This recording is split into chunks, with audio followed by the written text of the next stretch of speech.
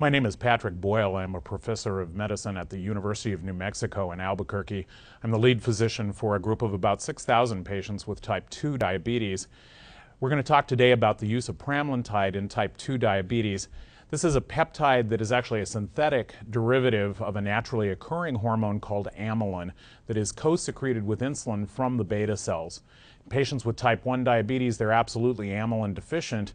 In the type 2 diabetes patient, they're relatively amylin deficient. And so in addition to replacing insulin in individuals with type 2 diabetes, it seems appropriate that we might want to replace amylin with a pramlintide compound.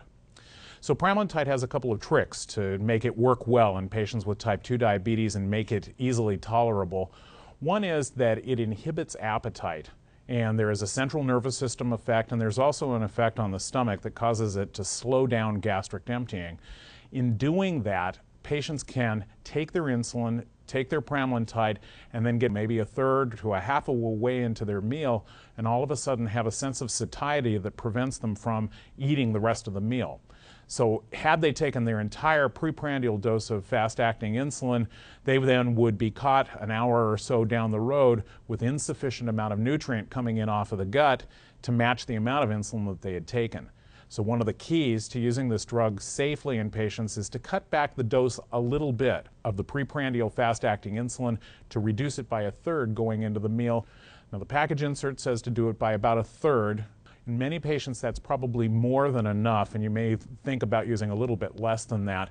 The patient with type 2 diabetes is a lot less likely to end up with a low blood sugar in the postprandial period, primarily because as their sugar drops, they have a natural built-in mechanism for preventing hypoglycemia in that they shut off their endogenous insulin secretion. Their beta cells are still existing. It's not like type 1 diabetes where they've been destroyed by an autoimmune process. So in the type 2, they auto-regulate their endogenous insulin release and just run off of what you've put in or they've put into their skin. So the hypoglycemia is less likely to occur in the type 2 on pramlintide, and the dosing scheme is actually quite a little bit different. This is a two-step titration.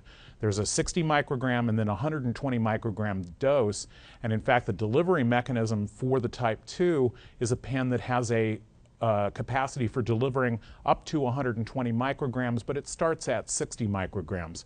So the type 1s were titrated from 15 up to 60 perhaps as a maximum. The type 2s will go from 60 to 120. The other thing to remember not only is about the dose of the insulin, but because the drug has an effect on slowing down gastric emptying rates, it may be appropriate to switch the patient from a fast-acting preprandial insulin to regular insulin. Now this seems like it may be taking a step back in history and going backwards in therapy, but in fact the delivery time course of action for regular insulin probably better matches the rate of food absorption from the gut after somebody has taken pramlintide for type 2 diabetes. So regular plus pramlintide is not a bad way to go with many patients with type 2 diabetes. You dose adjust downward.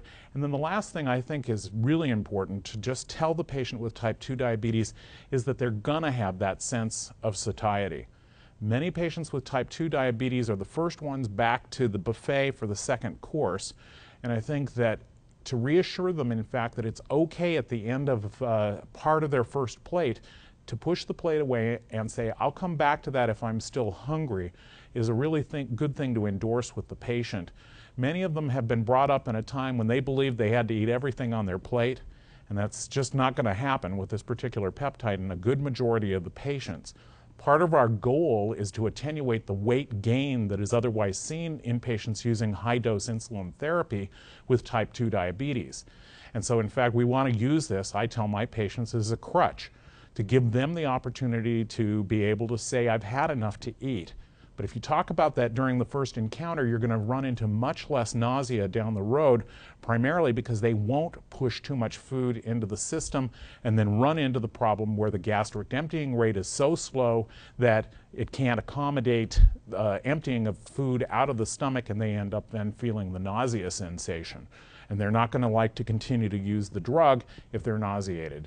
So prevent the hypoglycemia, prevent the nausea, and you're going to have an easy success in using this drug.